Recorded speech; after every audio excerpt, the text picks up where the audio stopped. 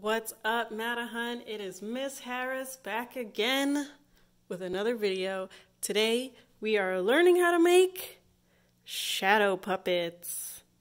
Shadow puppets are a lot of fun, so I hope that you guys are able to follow along at home and make something for yourself.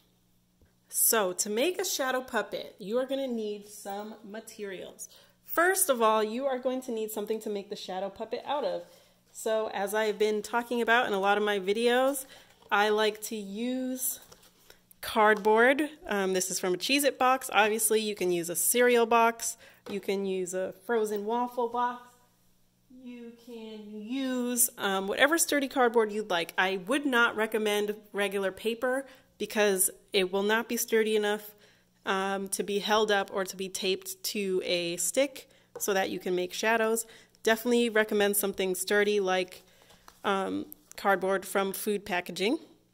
You are also going to need either a hair clip or a pen and tape if you have tape. If you don't have tape, you're not going to need to use a pen to holding up your puppet. You're going to want to use something like a hair clip. I like these long hair clips because I can just clip it on to my puppet and then I can make shadows with it. As you can see the shadow below.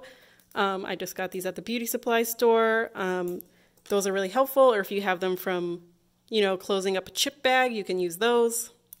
You're going to need scissors, and because we're using this cardboard, I highly, highly, highly recommend that parents, adults, or older sibling use the scissors because this is a little bit harder to cut through than regular paper, so I don't recommend for young children to cut on their own.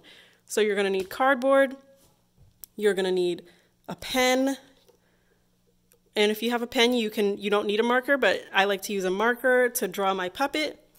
If you have long hair clip or even a bobby pin, that will work to hold your puppet. You're going to need scissors. You can use tape, but tape is optional.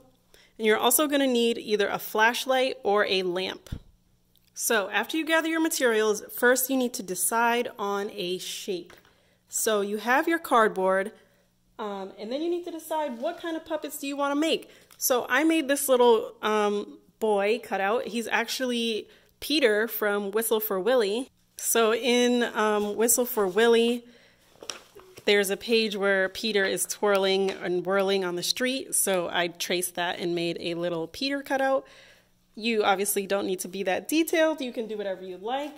For this video, I'm going to make something simple, and I'm going to make a character from a book that we've already read together. So I'm going to make a robot puppet from Boy and Bot. So if you notice, you can't really get a lot of detail when you're cutting cardboard. So I picked something that's really easy to make. You can also just have your child make whatever they want. They can draw directly onto the cardboard. You just want to make sure that there's not too many skinny details because there's going to be some cutting involved and it's going to be hard to cut out tiny, tiny details.